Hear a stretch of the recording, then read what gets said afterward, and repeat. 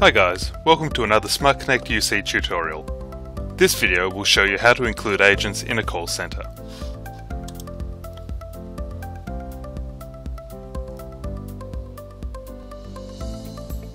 Select Services. Select the call center that we wish to edit.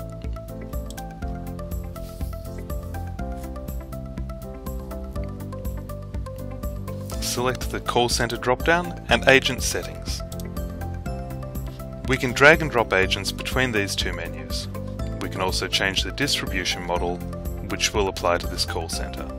Once you have added the agents you wish, press Submit.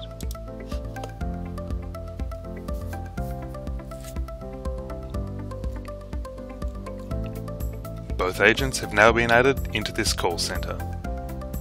Thanks for watching this video about how to include agents in a call center.